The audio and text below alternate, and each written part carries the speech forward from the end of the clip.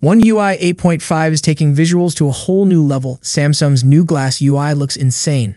As Samsung pushes forward with the internal development of One UI 8.5, the company has reportedly started testing its all-new Glass UI design language. Recently leaked visuals give us our very first glimpse at how this revamped interface is being tested to match modern 2026 aesthetics. As we can see in this tweet, Tarun said, Samsung has added the glass mask effect to the contacts icon in the latest One UI 8.5 build. Looks like other icons will follow in upcoming builds. Loving this new design direction, Samsung.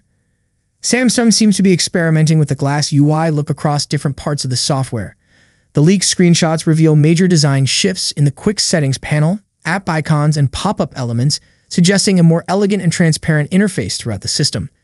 Samsung appears to be reimagining the app icons entirely. In the latest One UI 8.5 internal build, the company has added a subtle glass-like overlay effect to its app icons, creating a cleaner and more intuitive appearance. The icons now reflect light more naturally. Though this design isn't final yet, it already gives off a premium vibe.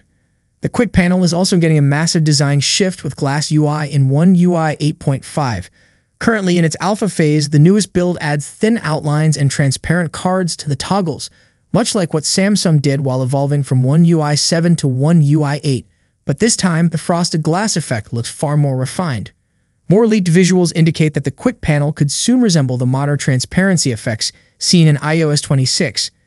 This marks one of the most significant design jumps we've seen so far in all the One UI 8.5 leaks, introducing improved layers of depth and reflection. These design changes don't just stop at the quick panel, they also extend to the expanded menu cards and dialog windows, hinting at a full interface overhaul in progress. While Samsung hasn't finalized the look yet, it's clear that the company is reshaping its entire design language with One UI 8.5. Since Glass UI adoption has entered testing, we may see even more elements look the same. Samsung needs to fix the transparency so it won't ruin the visibility of text and other UI components that rest over it. That's all for today. So what do you think of Samsung's new Glass UI? Love it or not quite there yet? Drop your thoughts below, and as always, see you in the next one. Don't forget to like, subscribe, and share. Peace out.